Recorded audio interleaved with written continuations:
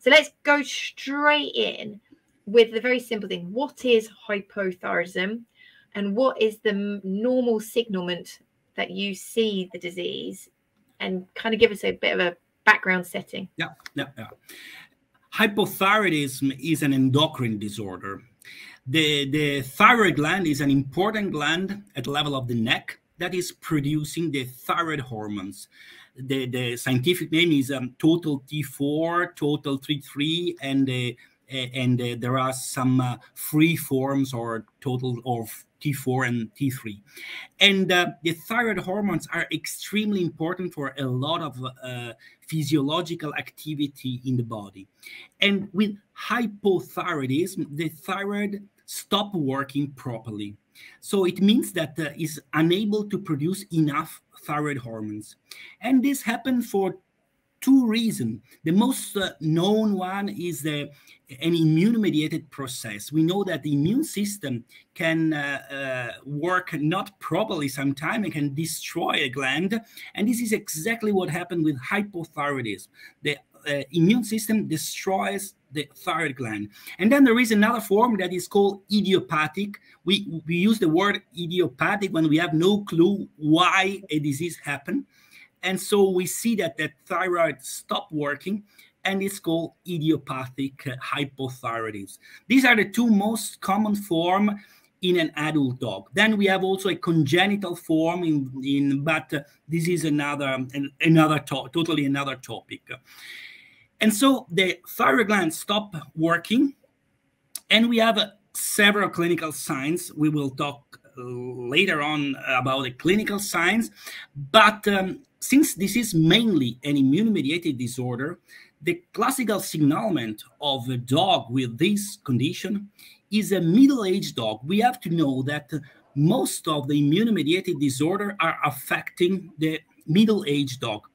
Potentially, we can see immune-mediated disorder, we can see hypothyroidism at every age in a dog that is 1 year or in a 15 years old dog. But typically, the dog with hypothyroidism is a 4, 5, 6, 7 year old dog. There is not a clear female or male predisposition, but there is quite a strong breed predisposition. Potentially, we can see hypothyroidism in every breed. But some breeds are more affected. For example, English Setter, Labrador Retriever, Golden Retriever, Rhodesian Ridgeback, Cocker Spaniel, Boxer, Beagle. The list is quite long, but these are the most commonly affected breeds. So we can see in every animal, but of course, in these breeds, it's a bit more common. So the classical animal with this condition is a middle-aged dog, male or female, potentially of every breed, but some breeds are more represented. And for sure, there is a genetic component. We don't know exactly which is the genetic reason, exactly the genetic reason, but of course, when there is a strong breed predisposition, there is for sure a genetic component. Okay. So that's given us quite a good background. It's pretty common, isn't it? It's difficult to answer this question because when we talk about common, uncommon, it depends on what we think it's common. What is common?